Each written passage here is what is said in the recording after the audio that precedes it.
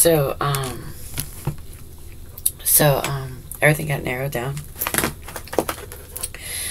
to Yum Brands franchise.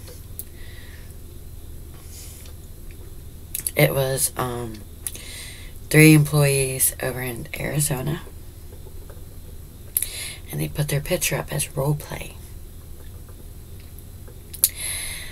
from plagiarizing and hacking into all the media and broadcasts of Boston Globe. And we all know that's a different planetarium. But they're from Orion's asteroid belt. They were in the asteroid solar system of navigation through the horoscope of astronomy. They were over in Orion's, right?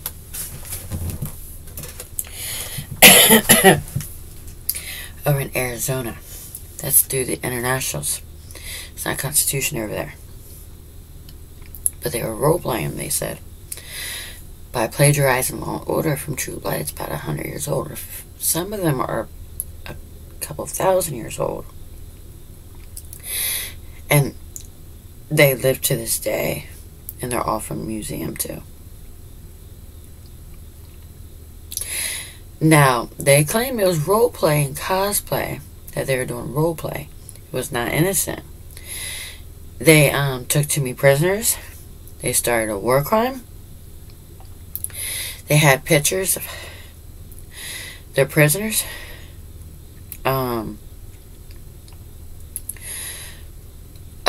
Beating up men, raping men.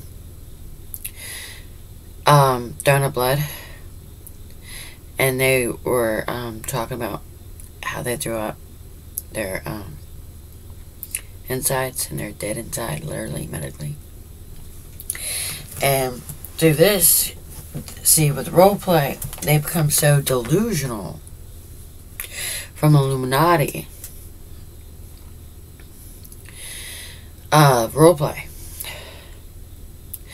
that they forget their humanity. And there's too many motives, name brand. Rich kid stuff. But they were working at Yum Brand, and they still target the employees and the customers.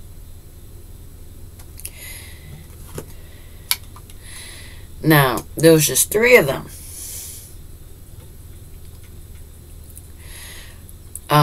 One claims their franchise, but they post everything on A&E against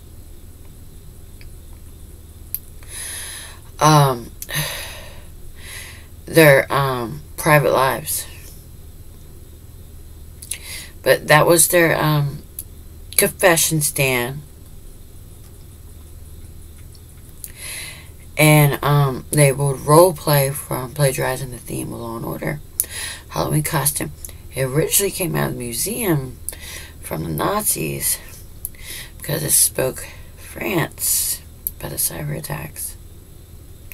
So pretty much, it's not what it seems. It's very deceitful. And it's around the Illuminati.